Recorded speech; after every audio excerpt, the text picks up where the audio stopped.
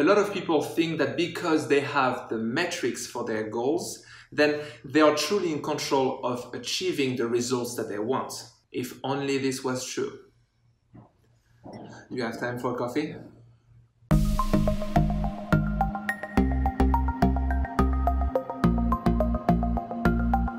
Hey, bonjour, I'm Hugo and I help busy professionals be more productive and get back in control of their own time. Do you have your goals already set? Good.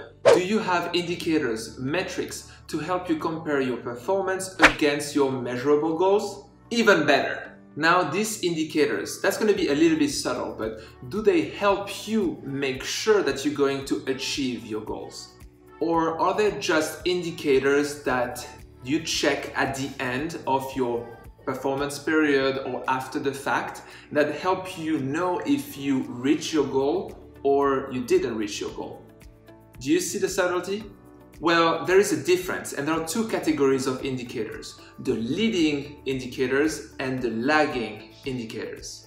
The leading indicator can influence change as opposed to the lagging indicator that only monitors track after the fact. Let me give you an example. If I'm driving from San Diego to San Francisco and I have to be in San Francisco at 8 p.m. So I know it takes roughly 8 hours to get there. So I know I need to leave from San Diego at 12 p.m.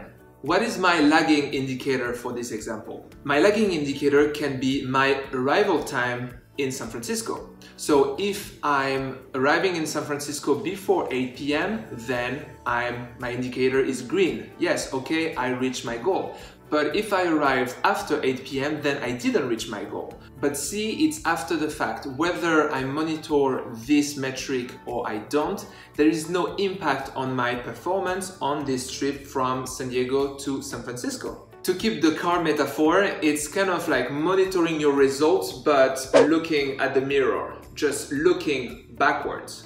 So what could be leading indicators in this example? I know that on my way to San Francisco, I have to pass by Los Angeles and Bakersfield. So good leading indicators could be my arrival time in Los Angeles and Bakersfield. I know that if I reach LA at 2 p.m. and Bakersfield at 4 p.m., it means that I will be on track to be able to reach my goal, which is being in San Francisco at 8 p.m. So that's where it helps you really monitoring and really have an impact of your end goal. If I'm behind schedule after 2 p.m. in LA or after 4 p.m. in Bakersfield, I know that I will have to take action. I will have to have a mitigation plan in order to ensure that I will reach my goal being in SF at 8 p.m. I can either drive faster or maybe take a hitchhiker on the way to go to the HOV line, right? I think hitchhiking is illegal in the US.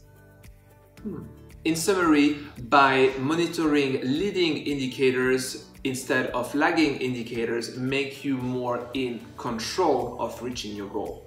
Et voilà, I hope this difference between leading and lagging indicators makes sense to you. What about you? Are you monitoring leading or lagging indicators? Let me know in the comment section below and tag someone in the comments that needs to see this video. Merci, thanks guys for watching this video, and I really appreciate that you're checking in every single week and watch my videos. I hope I'm bringing you value. You can subscribe to the channel and watch more videos. See you next week. Au revoir.